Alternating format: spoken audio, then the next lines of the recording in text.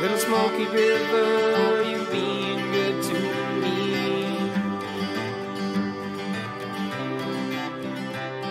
From every fallen timber, be a strong standing tree.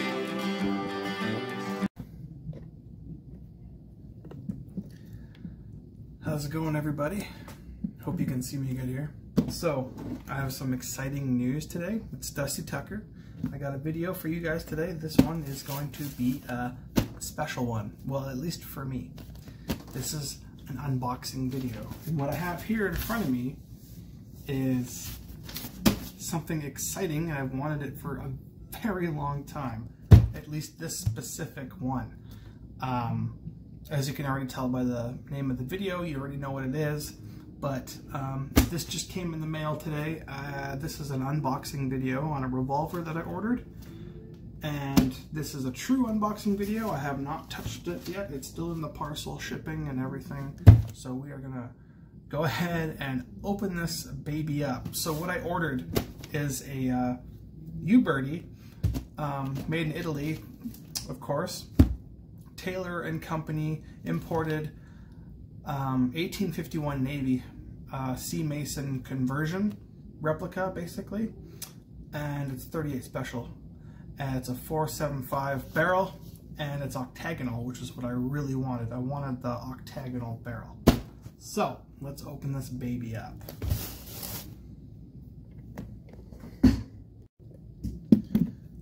Alrighty, let's take the parcel paper part off. You'll have to bear with me. I did not pre-open this. This is a legitimate unboxing video and first look at this baby. It's like Christmas.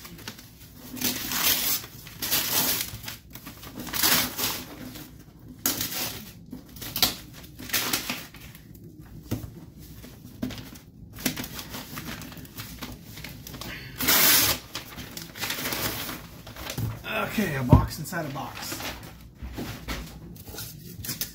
Bear with me, guys. It's like Christmas morning. I don't know how many more of these I'm going to be able to do, especially with the laws that are coming in effect here. Hopefully not. Open this baby up. I don't want to cut nothing by accident. I'm trying just to... I don't want to cut too deep.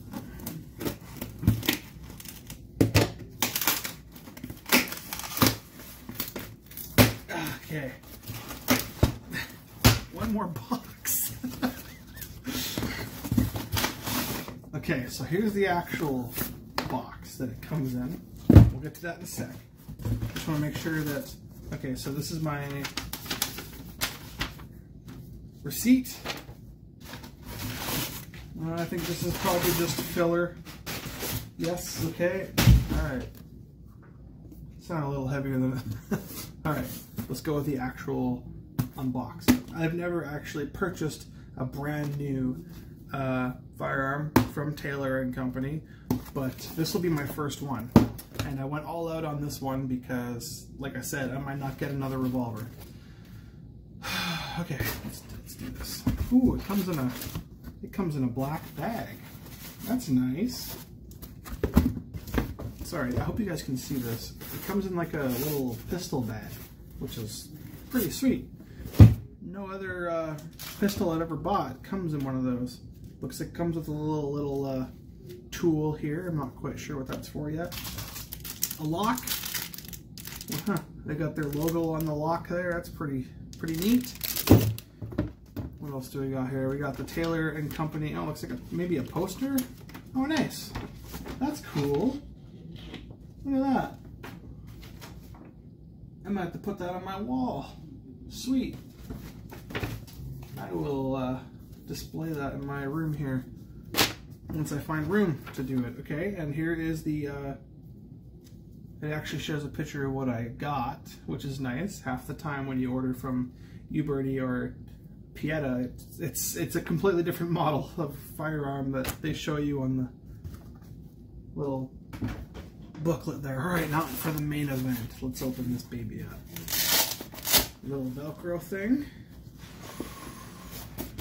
Oh wow, it's a lot smaller than I anticipated. Oh, there she is. Let's take it out of this plastic bag. Ooh. Look at that.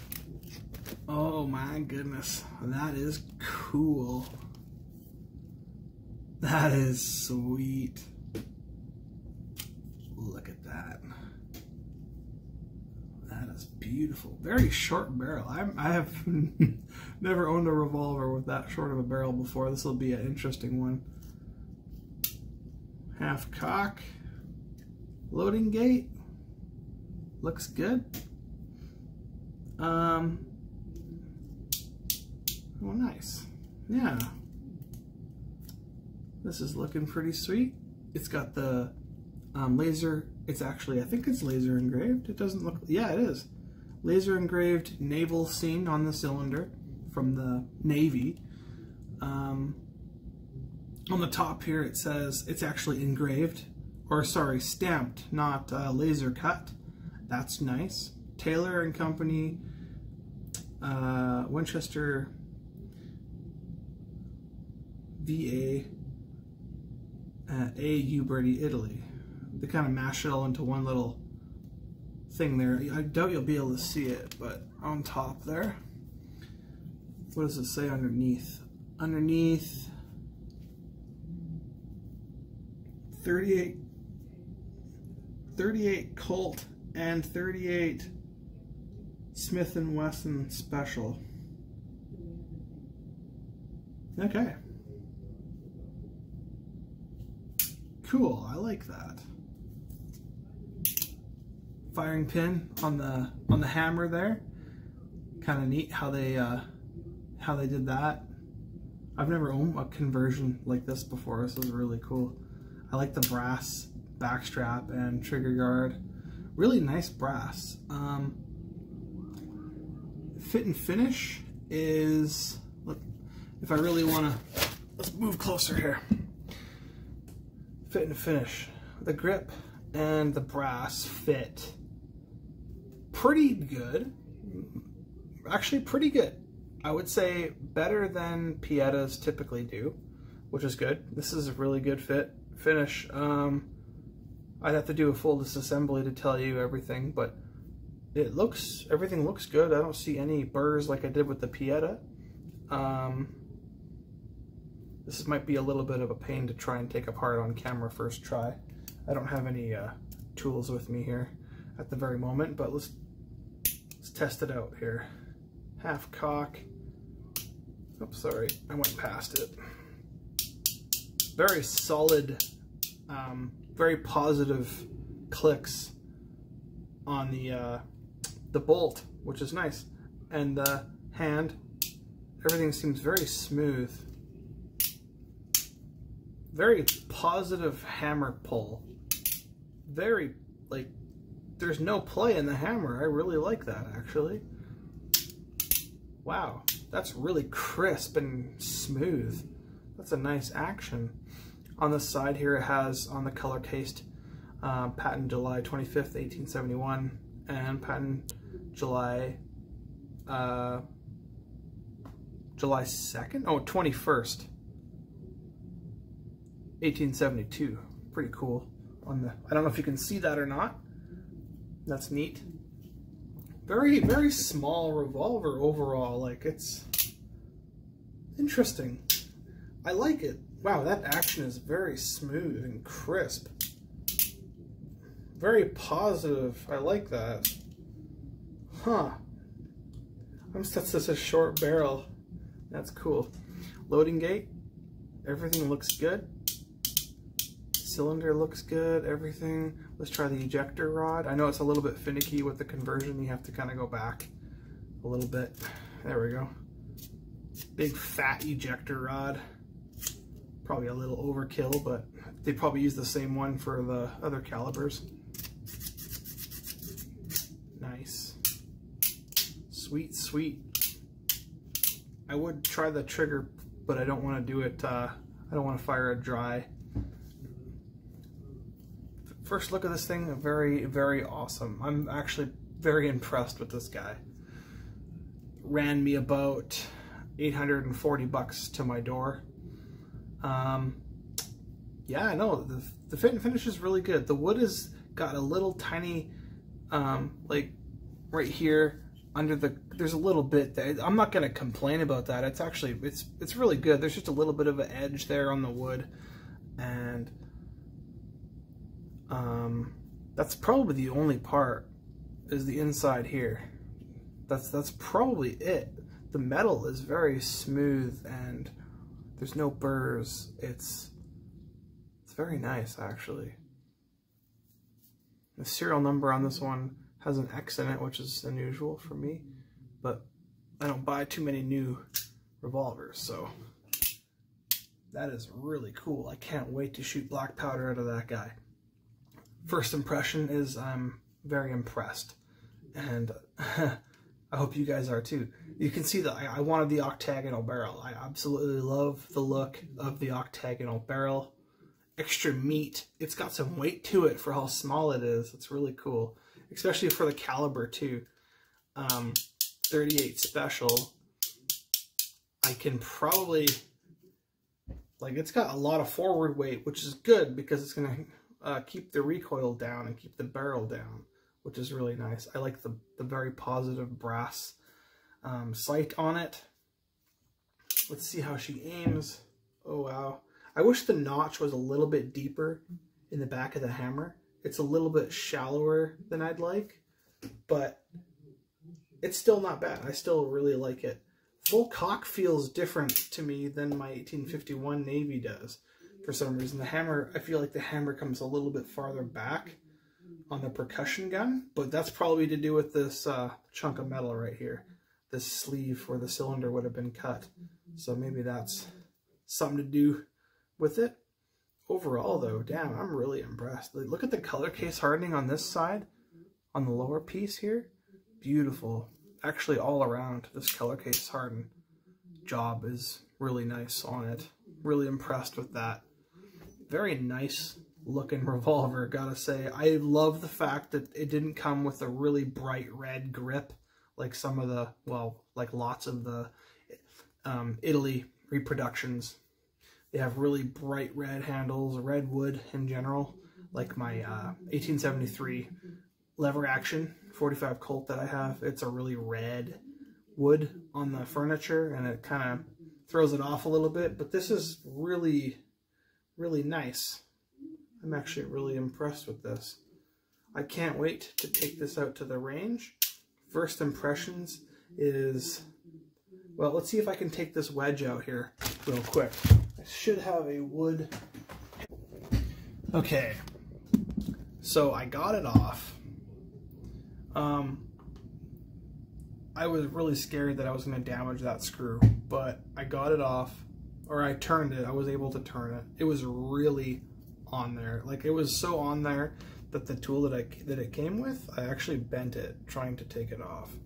So whew, that's that. All right, now let's see if she separates. There we go. Nice, smooth. Look how tiny that barrel is. For us Canadians, trust me, that's a short barrel. Cylinder, really cool. I've never seen that before. That's cool. That little what is that? Like a ring that goes in? Oh, it's like a spacer gap. That's kind of cool to fill up the rest of the space. Cool. I've never had a revolver with that before. That's really unique. Arbor, everything looks good. Let's see. The metal.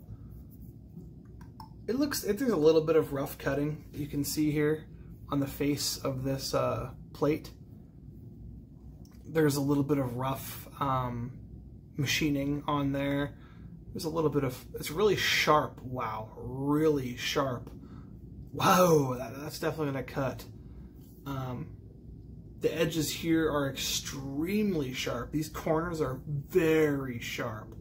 I'm gonna have to do some stone work on this to make it smoother. There's a few reasons you don't want that sharp. A, you'll simply cut yourself, but B, if fouling gets built up on the bottom here, if you got a bunch of fouling buildup, what's going to happen when the cylinder is going to rotate is it's going to cut and score that cylinder or any kind of metal on metal contact. You're going to get lots of scoring. I'm going to have to do a bunch of, I wouldn't say polish work to this, but I'm going to have to do a bunch of work to this before I want to shoot black powder for sure. But the action and everything is really smooth and crisp.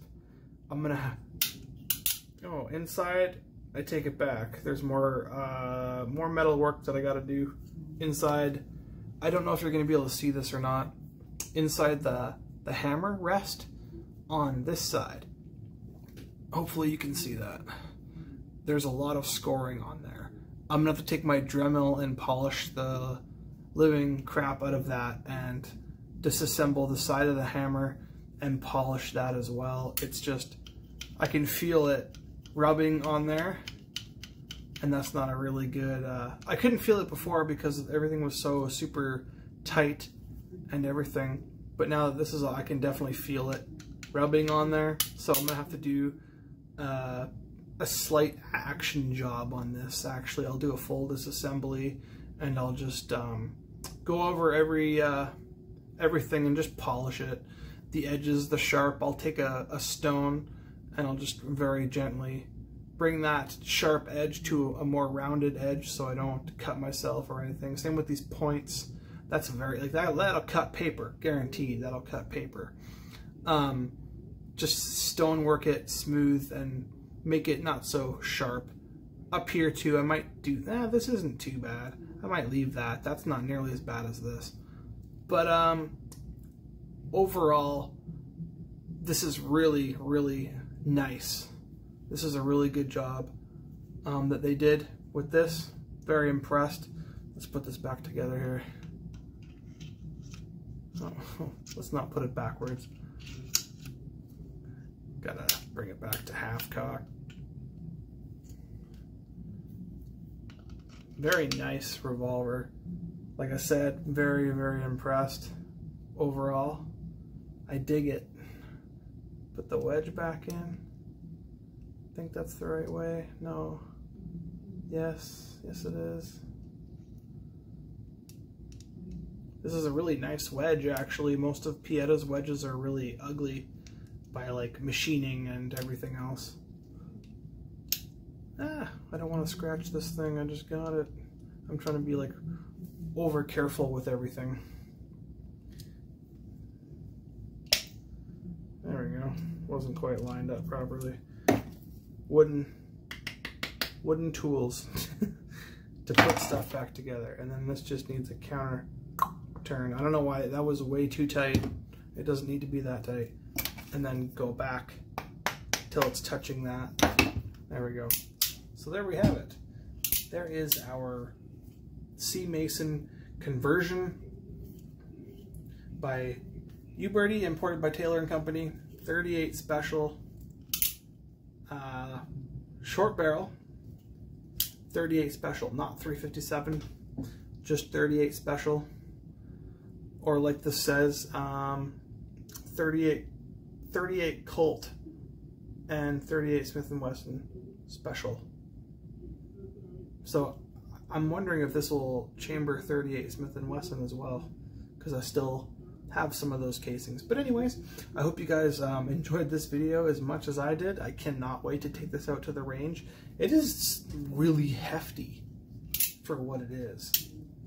It's such a short little small caliber revolver. But now, if I compare this to my 1851 Navy with the full length octagonal barrel and the percussion, that's why I wanted this, is so I could shoot them side by side, have one granddaddy and one conversion. But anyways, I hope you guys liked the video. This was my first look at the 38 special revolver here. Beautiful thing. Like I said, it's imported by Taylor & Company, 1851 Navy conversion by Uberti, Italy. And first look, very impressed overall. I hope you guys like this. We'll see you next time. Dusty Tucker signing out. Can't wait to shoot her.